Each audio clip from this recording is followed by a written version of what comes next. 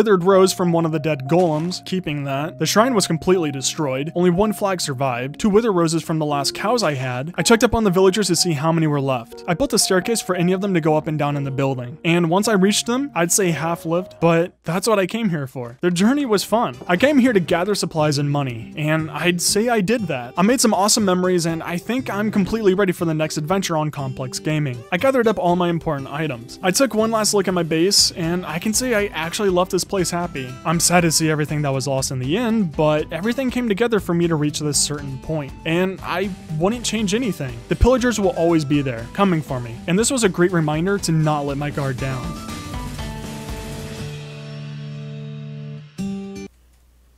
Huh, that seems really cool.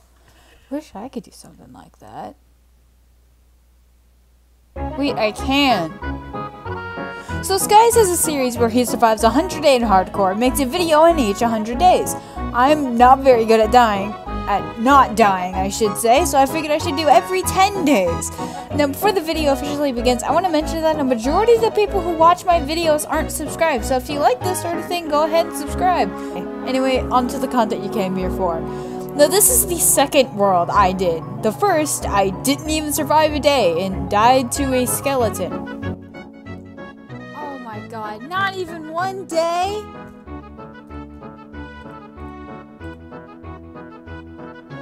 Oh, I'm so angry.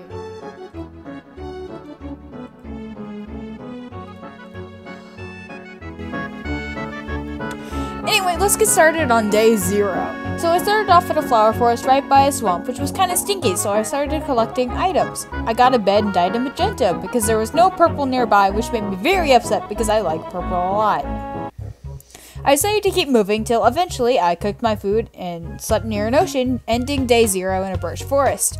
Day 1, I kept exploring, eventually finding a dark oak forest, a lonely dolphin, and a turtle.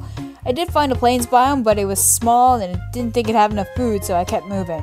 Traveling continued on to day 2, where I went across an ocean and found a big plains biome with a big village. There was a ruined portal there too. Then I found a cat, realized I wanted her as a pet, and went around stealing, borrowing for an extended time their wheat and salmon for the cat. Then I made this amazing oak house. I know, I'm jealous too. Day 3, I did the best thing ever. Terraformed. Best part of my day. Day 4 was very similar. Day 5, I went mining and found some iron. Day 6, I made a strip mine. Day 7, I started my wall. I did some research on hardcore mode, and apparently if you build a wall, you're practically immortal. And in this world, I am immortal until proven otherwise. Just like in real life, you cannot convince me otherwise. Day 8, I continued mining and found a ravine. Nothing really big there, except for the ravine, of course. Then I got trapped in my house and couldn't sleep. Very apocalypse-esque and very spooky. Day 9, I finished my wall. Oh, and because I forgot, I got the cat on day 2, and I named her Poppy. If she dies, the series is over.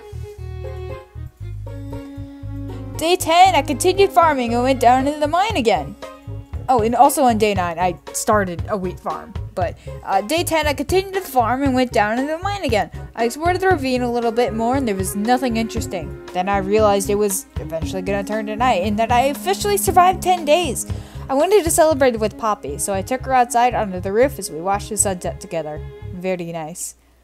So that was 10 days in hardcore. Alright, the other 2 episodes recorded, so hopefully those episodes will be out soon. I'm actually really enjoying this, and I want to see if there's a way for me to save the world in just normal survival as well. Just basically recreate it in survival, so like if I do die, then I can still continue playing in the world, because it is a lot of fun. I know there's like recreating the world, but that just recreates the seed and none of the actual buildings. Trust me, I did it in one of my other worlds and had to rebuild everything, which is annoying, but it was worth it because it's one of my favorite worlds now.